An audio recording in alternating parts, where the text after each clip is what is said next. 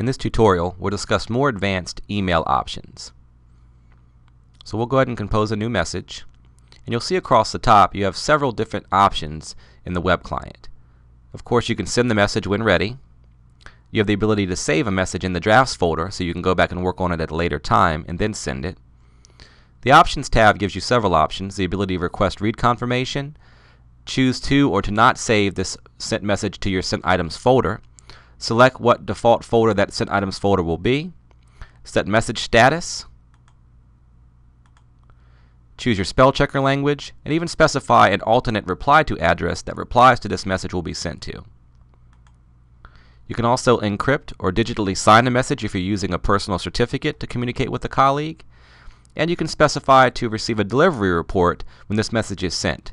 Delivery reports are a unique and innovative way that a user can tell exactly what happens to their message once it's sent.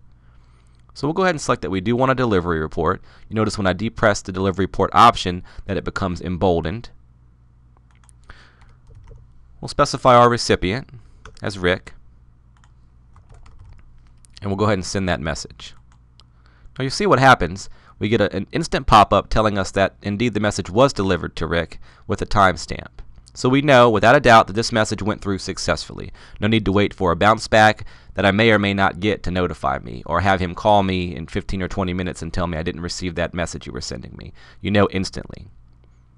Let's compare that to a message that has an issue with delivery. So again, we'll bring up Rick, but I have an intentionally typoed Rick contact in my address book, missing the O, as you'll notice in demo. So we'll go ahead and queue that up, specify that we do want a delivery report again, and send that message. Now you'll see we get an instant pop-up letting us know that the message status was an error. The mail was returned. The domain was not found. And of course we knew that already because we typoed that intentionally. But for a user who didn't know, who misspelled the name, whatever the case may be, then you have an instant access and know that this message was not delivered. You can see exactly why, and you can make a change or remedy that situation to get that message out to your colleague. So again, a very unique way and a very immediate way for a user to know exactly what happened to their message.